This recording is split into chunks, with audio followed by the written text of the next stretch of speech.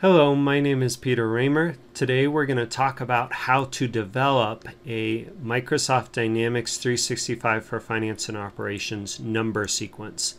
Last week we looked at how to use a number sequence, how to set one up in the system. We learned that number sequences provide unique values. We learned that you can customize the format of the number sequence that's being generated to have maybe a constant at the front, and that can help you better identify a number. Well, in this video I'm going to show you how technically you can create a new number sequence for your own tables. So let's get started.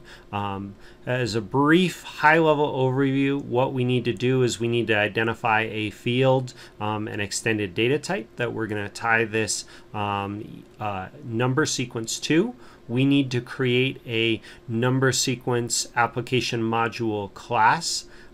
This provides the setup necessary for that number sequence to show on our number sequence tab on the parameters form, and I'll explain all the details of this in just a second. We need to create a runnable job to actually run that code and create that record in the parameters number sequence tab.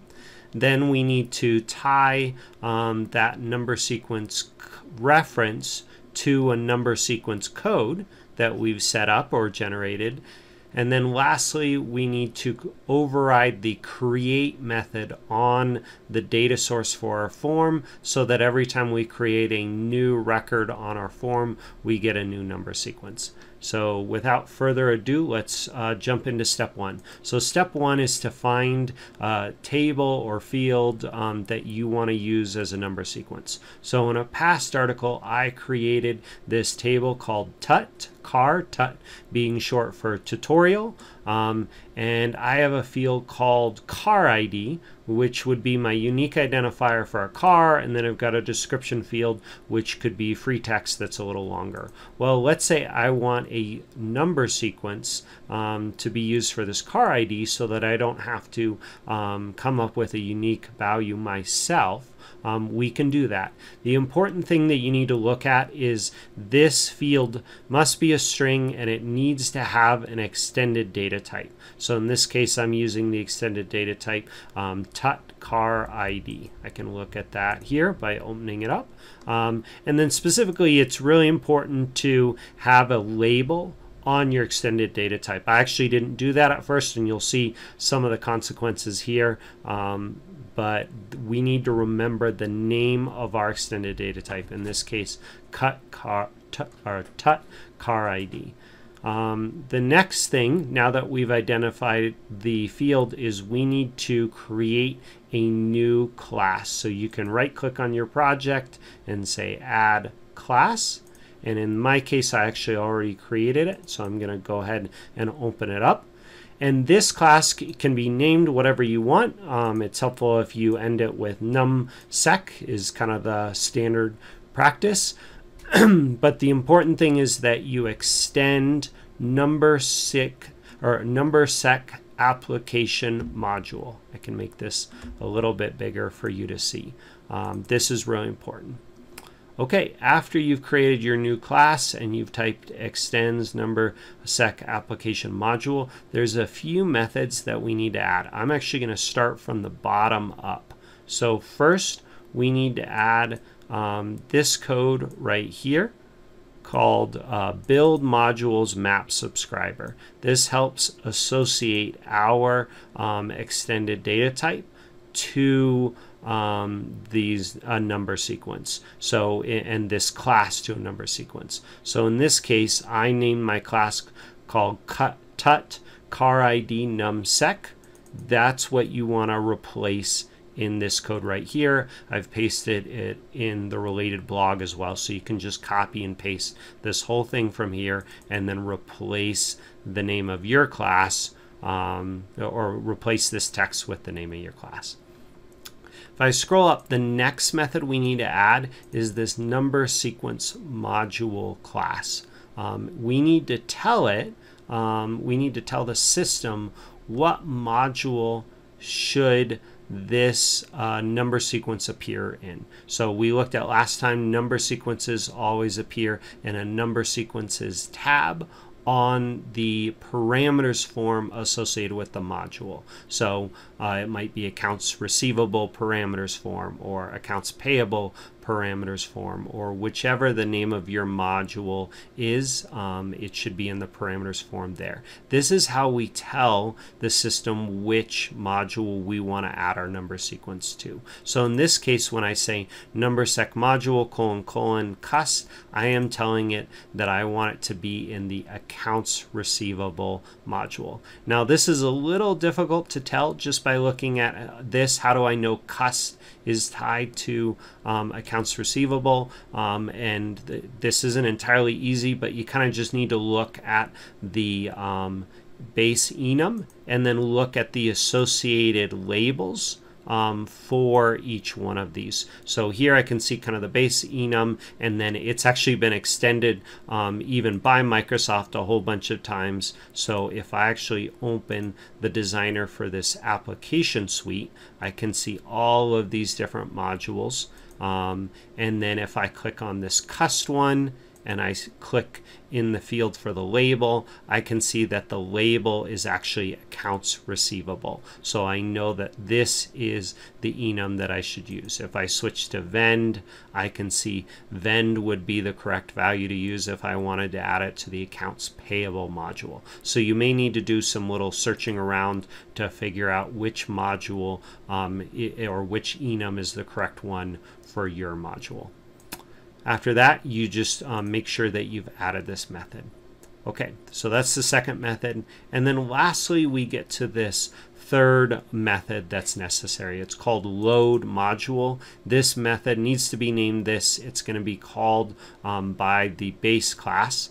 And essentially, this defines some of the parameters on this number sequence. So the first thing we need to do is actually replace this text with whatever extended data type you are using. So my extended data type, if you remember, is tut car ID. If yours is different, replace this text right here.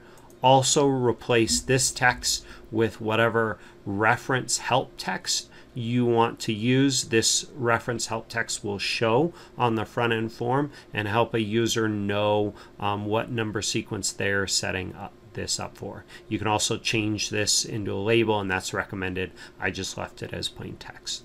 The rest of these control some of the parameters on the number sequence code form. We looked at these last week. These are just kind of the standard and most common ones. We're specifying a scope that includes the company here. You can definitely make changes to these if you want. And then lastly, this method calls create, which adds this number sequence reference to the form. Okay, so we've got this whole class. Again, all of this code is in the related article, so I recommend you copy and paste and just do the replacements you need. But then just having this code by itself won't add the record. We need to create a runnable class/job to create that record. So you can do that by right-clicking on your project, saying add new item, and then select the runnable class job, and then give it a name. You can give it whatever name you want and click add. I've actually already done that, so I'll go ahead and open that example here. So I called mine tut load car ID numsec. And then it's got a main method. You just need to add 2 lines of code. You need to instantiate a class variable of the type that you just created. So mine was called tut car ID numsec. So I created a variable of that type.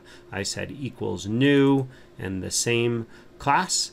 And then on that variable, I called the method load. Now you might be a little confused. Why are we calling load instead of loadModule? Didn't we just add loadModule here? And that's true. A load is actually on the base class of the NumberSeqApplicationModule class. And then this method will actually call the loadModule class, as well as some other things that the system needs to truly add it.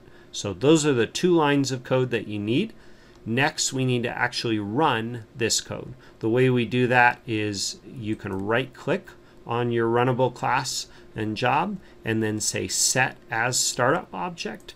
This will make that object bold in your Visual Studio project.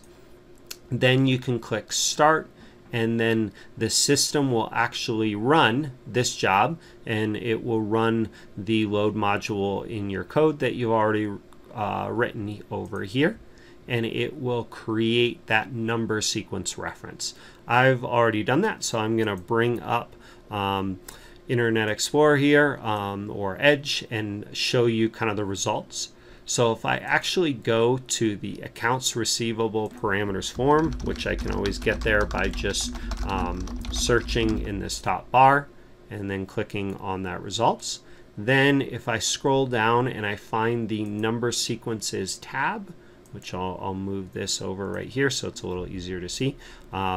Here is where all of my number sequences are set up. So these aren't new records that you create. These are created by the system seeing that code in those classes. And so if I scroll all the way to the bottom, I can actually see my new record here for my TUT car ID. Normally this would show the label associated with the extended data type, but I didn't add my label before I ran this code. Next, you're going to see this number sequence code is initially blank, and so that's what we need to set up, is we need to create some number sequence codes for this. I actually already ran these steps, so that's why it's populated. If we go to the number sequences form, again you can find it by just searching for number sequences. It's under Organization, Administration, Number Sequences, Number Sequences.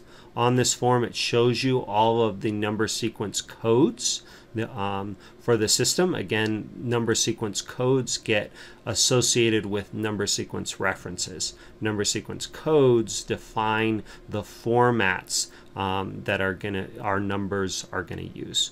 So what you can actually do is you can come in here and click this Generate button, and it'll open up a wizard which will help produce these any number sequence codes that are missing. If there are number sequences missing, it'll pop up the wizard. You can click next. It'll show you all of the number sequences that it's going to create. You click next again and click finish, and it will actually generate the number sequence codes you need for that new number sequence reference you've created. It'll create one per table or one per company if that's needed, and we can even validate that by using our filters here by going to accounts receivable and then change the reference to our extended data type. We'll be able to see that in here, and then you can even pick your specific company. So I can scroll down. I'm in the USRT company right now. I can see that this is the number sequence code that was generated by the wizard. Again, I already ran the wizard, so it's already here, and I can see the format that this will take. I can always edit this number sequence code and set the format to be something different. If I go back to my parameters tab and refresh this form, I will actually see that this reference is now populated with this number sequence code. I can always change this to be a different one as long as it follows the same kind of scope that's defined in code. All right, now that I've done that, there's one more code change that I need to make to actually use this number sequence. If I open my form, the form that uses the TUT_CAR table is also called TUT_CAR. It's got a data source called TUT_CAR. What I can do is come down here, right-click on this method node, and then say override, and then override the create method. I've actually already overridden the create method, so it's not going to show in here anymore, but if you're doing it for the first time, you click on that create method, and it will actually add the create method right here and open up a code editor. So I'll go ahead and do that now. I'll open it, and I can see here's the create method, and then I've gone ahead and added this code right here. The super is going to be the code that does all of the base existing logic of creating a new record in this data source. And so then it's really just this code and these variables that I've added. The way this works is I've actually written it in a few lines of code to make this a little easier to read. But essentially, first, we need to find the number sequence reference that is tied to our extended data type that we want to get a number sequence for. So again, I use tut_car_id because that's the name of my extended data type. And I call this method to say, hey, find the reference in the parameters form in that number sequence tab. Go ahead and find that record. Once I found that record, and if I found that record, then we're going to use this special method that already exists called NumberSeqNewGetNumber. We're going to pass in this number sequence reference. This tells it, what code to use and by proxy the format. And then lastly, we're going to call .num on this object. And what this is going to do is it's going to get the next number for us, that next string, which includes whatever format's defined in this number sequence. And then I went ahead and I assigned it to a local variable first. And then I'm going to assign that variable to the data source field. So in this case, tut_car in this context refers to the currently selected record on the data source for tut_car. Your data source would be named something else. And then I'm saying .car_id. car_id is the name of the field that I want to set this value to. Yours, again, likely would be named something else. And then I'm going to set it equal to this value that I've gotten out of the number sequence. And then that's it. So next I just need to compile my code and actually run it. So you can go up to build solution, wait for that to build, then go ahead and open Dynamics 365 again. Go to your form. So in this case, I've got a form just called car that I've added to accounts receivable vehicles. And now when I click new, the system automatically sets this car ID field to the next number in this number sequence, and then I can call it whatever I want in a description field, but I don't have to worry about getting a unique identifier here. And that's really useful. It keeps a consistent format. I could have used a prefix called card dash to help user understand where this data is coming from. So there you go. That's how we create a number sequence in code, set it all up for a new table or field that you've created. Okay, I hope you've learned something new today. Thanks so much for watching. I really appreciate you watching. If you liked the video, click the like button. I also invite you to push the subscribe button as well. If there's other topics you would like to see a video on, please post in the comments and I'll see what I can do. I hope you learned something new today. Thank you.